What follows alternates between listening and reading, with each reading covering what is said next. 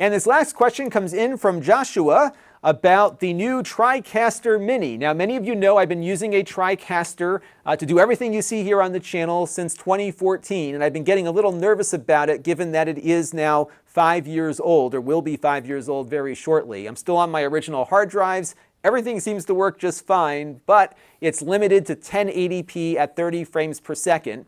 Now, last week, Newtek announced a brand new Tricaster Mini, which from the front looks pretty close to the original one that I have. But the back of it is very, very different. Now, this is kind of a production geek thing, but it's something worth talking about because this device really makes this channel possible. It's the key to my efficiency. So what the Tricaster is a video switching device that allows for real-time compositing. So this screen that you see right here is not being done in post-production, it's being done on the Tricaster itself. And if my graphical abilities were better than what they are, this would look nicer, but you get the idea. It's a pretty nice production system. You can do a lot of this now on a powerful PC, but there's something about the fact that this is an appliance that turns on and does nothing but this, and I really liked having that, because my job now is not to build PCs and keep them working, it's to make videos, and the Tricaster works every time I turn it on. So that's why I've largely went with this much more expensive option for producing my videos. And by the way, when I purchased this back in 2014, there really wasn't something on the PC side that would work very reliably. That's starting to change, but I still think the Tricaster is a good choice for, again, people that are in the business of making videos. And what's cool about this new device is that you'll notice there are no HDMI or SDI inputs on it. It is completely IP using the NDI standard. These 4 plugs here are PoE Ethernet jacks, and what you can do is plug in these NDI converter boxes directly because they're powered over Ethernet. I believe the base model of the new Mini comes with 2 of those boxes, and I've got a bunch of them here already. And you can then just plug them in directly to the Tricaster, but you also have 2 gigabit Ethernet adapters on the device itself, so you can bring in stuff over the network as well. I did a full video on NDI and what it's all about in the comments or the video description thing down below.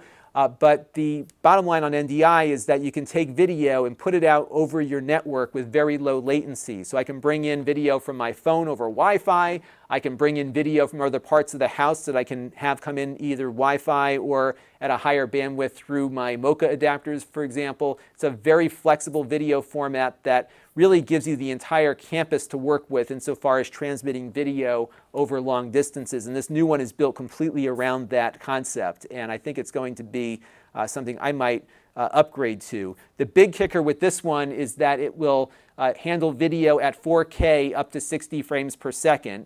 So what that means in the short term, provided these cameras can do it, is allow me to upgrade to a 4K 30 production without having to buy anything new beyond the Tricaster. So we may try that. We'll see what happens. I'm going to keep an eye on this when it comes out. The big factor for me is what I can get for a trade-in on the existing Tricaster. This new thing is not cheap. It's about $8,000, but this is, again, key to the efficiency, and I can tell you I made back the money on the first one very quickly, just given the production workflow that it allowed me to do while I still had a full-time job, for example. So this is a good device, definitely worth looking at if you are a production professional, and it's really neat to see a fully IP-based production device now on the market that is capable of doing 4K 60 stuff that is expensive, but not as expensive as some of the other ones that they put together. So stay tuned. We're going to maybe get one of these things in soon, and we'll put it through its paces. This channel is brought to you by the Lon.TV supporters, including gold-level supporters, the 4 Guys with Quarters podcast,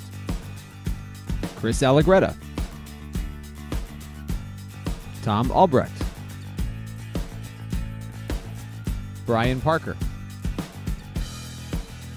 and Kalyan Kumar. If you want to help the channel, you can by contributing as little as $1 a month.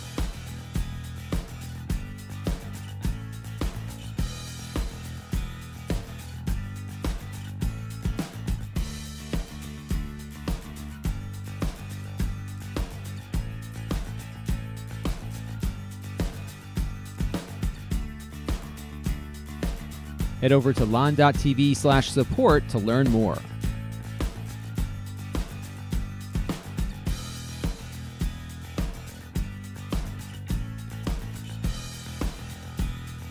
And don't forget to subscribe. Visit Lon.TV/S.